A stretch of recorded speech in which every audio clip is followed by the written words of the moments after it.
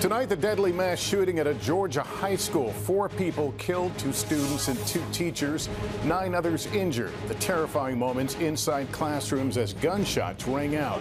Some barricading themselves, chaos and confusion as hundreds sheltered on the football field. The suspect, a 14-year-old student confronted by a school resource officer, then giving up. Also tonight, the federal indictment of 2 Russians accused of being foreign agents, trying to influence U.S. opinion ahead of the election. Vice President Kamala Harris in New Hampshire, her new pitch on the economy, and what the Harris campaign just revealed about its demand to change the debate rules. New protests in Israel and new defiance by Prime Minister Netanyahu, facing growing pressure to end the war in Gaza and secure the release of the remaining hostages.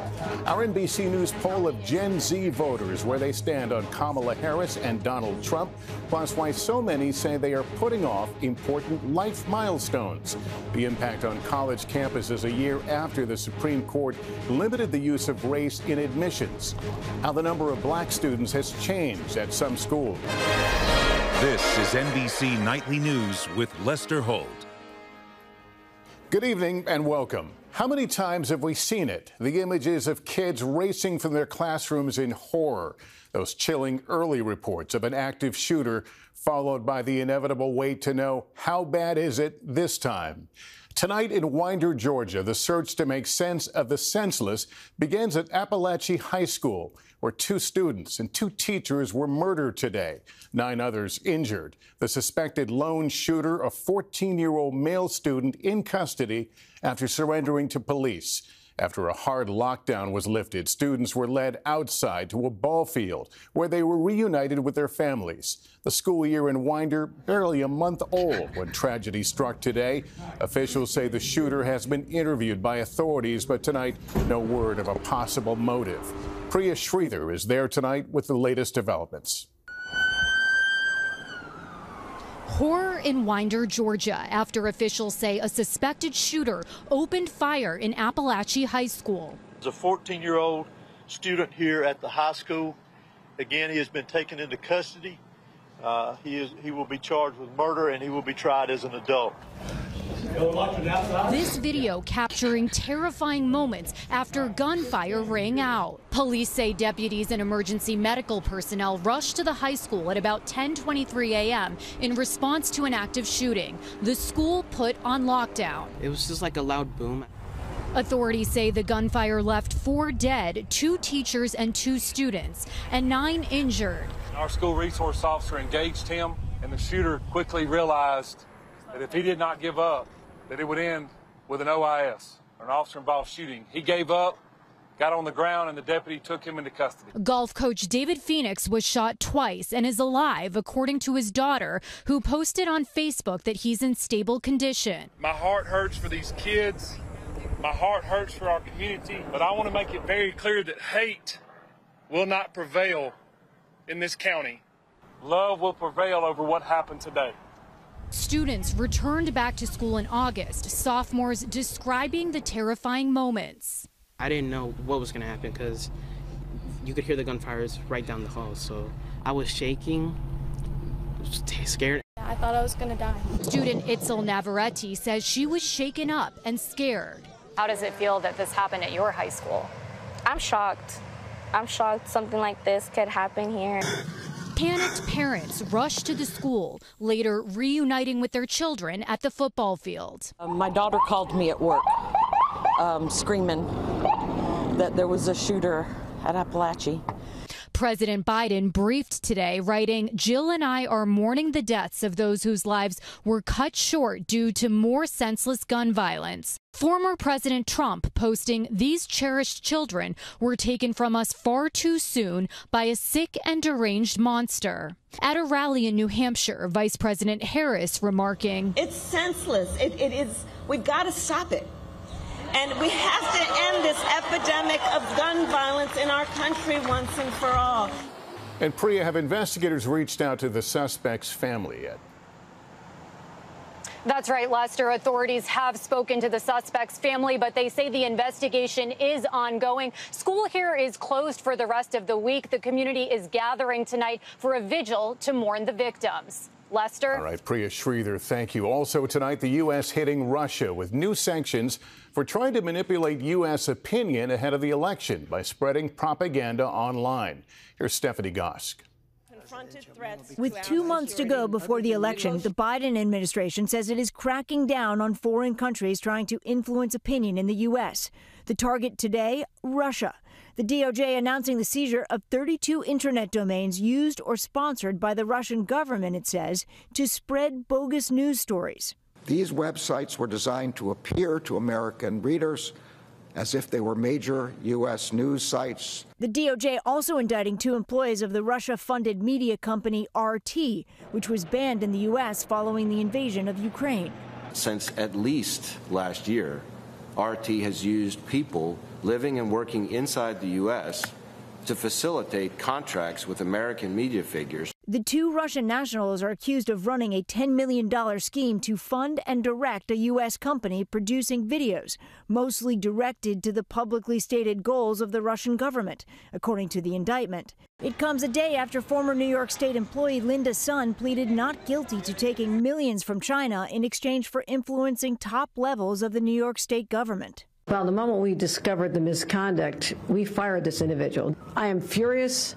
I'm outraged by this behavior. The couple allegedly living a lavish lifestyle with multi-million-dollar homes, luxury cars, and expensive gifts. The Department of Justice says that she was a threat to our national security. In what way?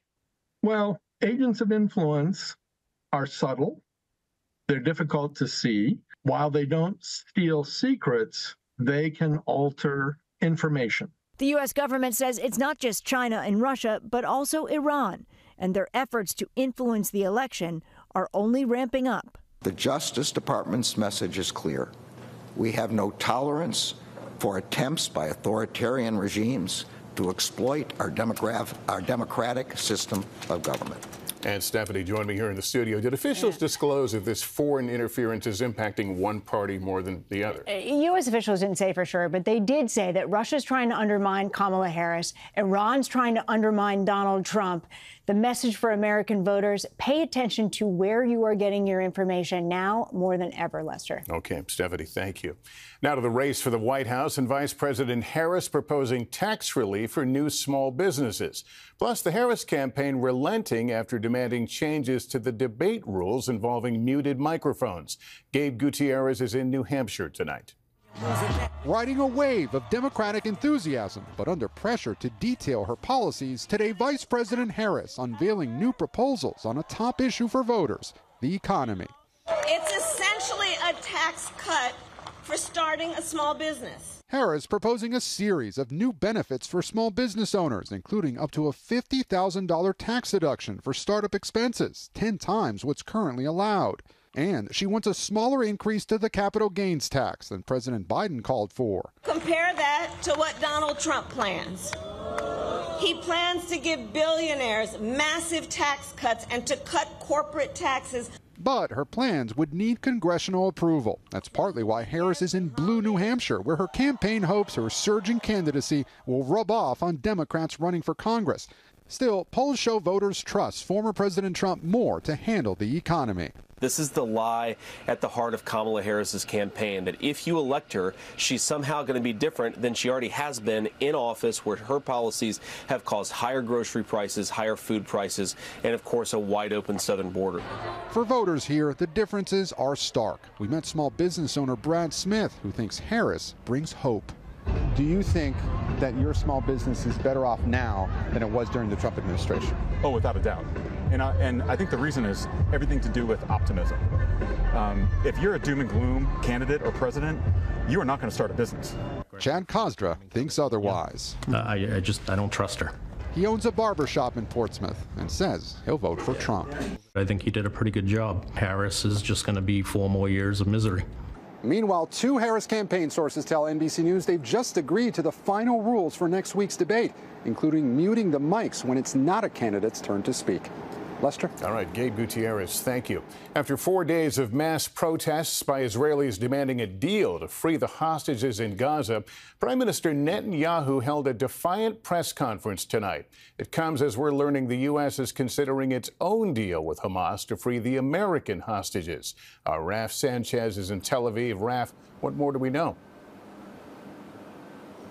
Lester, 5 sources tell NBC News that a direct deal between the U.S. and Hamas is not likely and no formal offer has been made, but it is being considered, and it comes as the White House is under intense pressure from the families of U.S. hostages and is losing faith in Netanyahu. Night after night, Israelis taking to the streets demanding their prime minister make the concessions needed to reach a hostage deal. But tonight, an embattled yet defiant Benjamin Netanyahu declaring he won't withdraw troops from the Egypt-Gaza border, known as the Philadelphia Corridor. Gaza must be demilitarized, and it can only be demilitarized if the Philadelphia Corridor remains under firm control. The corridor is a major part of the stalemate in ceasefire talks, and Israeli forces waited until May to take control of it. If the Philadelphia corridor is so critical as you say, why is it you left it 7-8 months into the Israeli ground offensive before seizing it? Well, it was critical also to destroy Hamas, to kill about 20,000 of their operatives. This was the military plan that the military and the political echelon agreed upon. Public fury over Hamas's killing of these 6 hostages and the Israeli government's failure to save them. Among the dead, 27-year-old Almog Sarusi. The mother of Almog Sarusi, one of the murdered hostages, says you sacrificed her son on the altar of the Philadelphia corridor. If the price of your refusal to withdraw from the Egypt-Gaza border is more hostages are killed, is that a price you are prepared to pay? And is that a price the people of Israel will accept? I can understand the great torment that the mother of this murdered hostage feels. I'm committed to getting all of them out. Neither the Prime Minister nor the protesters backing down.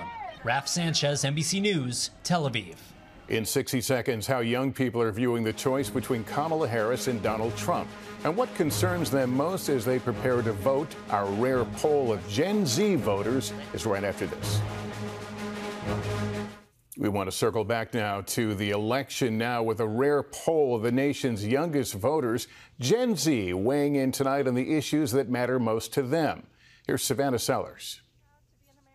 I'm very proud to be an American. 21-year-old Oglethorpe University student Ashley Ewald says when Vice President Kamala Harris entered the race, it changed the game for her and many other young voters in swing state Georgia. I'm excited to cast my vote. I literally heard that from somebody who wasn't going to vote in November. Tonight, a first-of-its-kind NBC News Stay Tuned poll of 18 to 29-year-olds shows Harris leading with registered Gen Z voters like Ewald. 50% said they favored Harris, while 34% backed former President Donald Trump. I think he's the best man for the job right now. At nearby Kennesaw State University, 21-year-old Grayson Hilliard says he's having trouble making ends meet. He thinks Trump is the one who can fix that. And I think a lot of us are struggling at this time, and we need help. When you say you're struggling, what things feel tough? Grocery shopping for sure. Definitely noticing having to budget a little bit more at the grocery store, picking up the off-brand item. Definitely picking up overtime at work. Bought an electric car to save money on gas.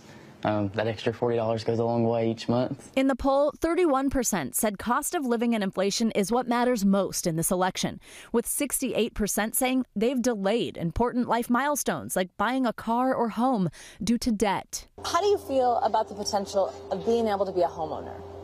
I'm worried. I don't think that the way the prices are right now, I'd ever see myself being able to afford a home or own one. As for the VP picks, 55% in the poll said they view Minnesota Governor Tim Walz as a positive choice. As a Republican, that worries Hilliard. I think that he is a great pick for Kamala Harris. He's that small town dad-seeming vibe, and that does appeal to a lot of voters. 32% said they have a positive opinion of Senator J.D. Vance. As you see him interacting with everyday people, it's a little awkward. All the memes are saying this phrase, weird. And I think that when he speaks to people, you could see it. One area of agreement for Hilliard and Ewald, setting a maximum age limit on who can run for president. 73% in the poll share that opinion. Do I want my grandmother to be in office right now running the country as a 78-year-old? Absolutely not. She should be at the beach having fun, you know? She should be making cookies for her grandkids, you know? They also share a commitment to voting in November, knowing the election could come down to Georgia. I kind of wear it as a badge of honor to be in a state and also be organizing and mobilizing in a state that is such a battleground state like Georgia. All eyes are on Georgia again. Savannah Sellers, NBC News, Atlanta. Still ahead as we continue here tonight, our reporting on how that landmark ruling to end affirmative action is impacting the incoming classes at American colleges. The policy of race-conscious admissions was. We're back now with the new fallout from last year's Supreme Court ruling ending affirmative action in college admissions. Tonight, Laura Jarrett takes a close look at how schools are now handling decisions about diversity. The schools say they saw it coming. We have to be open and honest about what's happening. A noticeable drop in the number of incoming black freshmen at some of the nation's top universities. The first class admitted after last year's decision from the U.S. Supreme Court, sharply limiting the use of race in college admissions. Something Mount Holyoke College President Danielle Hawley says ushered in a sea change. That demographic information that used to be readily in students' file is now masked. When we get that data now, the data does not have race data attached to it. It's so not there's even, no way. it's not even there. It's just blank. That's right. So there's no way for readers to know. That fundamental shift in admissions now emerging in early data from several elite schools. Today, Yale revealing its share of black students remains steady compared to 2023. But at MIT, black students dropping 10%. And at Amherst, black students dipping by 8%.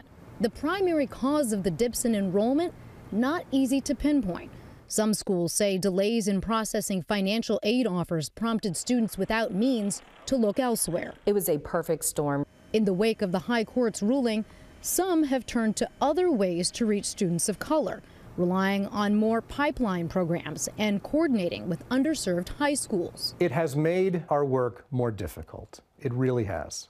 The admissions team at Sarah Lawrence College decided to offer an optional essay, giving applicants a chance to respond to the Supreme Court's decision. There's some remarkable responses in there. We're a liberal arts college. We want our students tackling big real-world issues, and this is a big real-world issue. The school now says incoming black students have actually increased from 4 to 6%. Still, the ruling has complicated admissions for top colleges that say they want to diversify an historically white student body.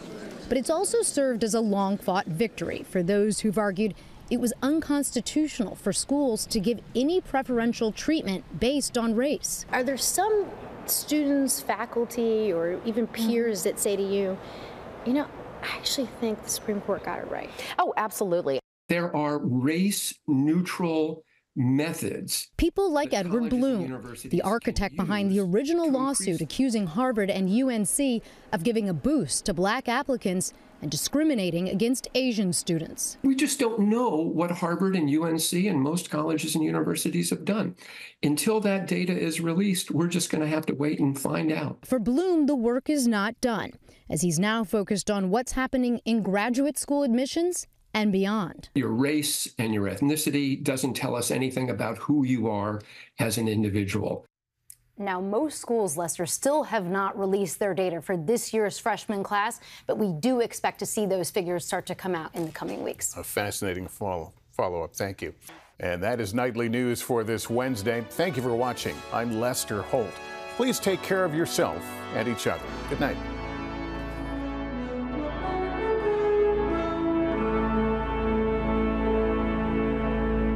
Thanks for watching. Stay updated about breaking news and top stories on the NBC News app or follow us on social media.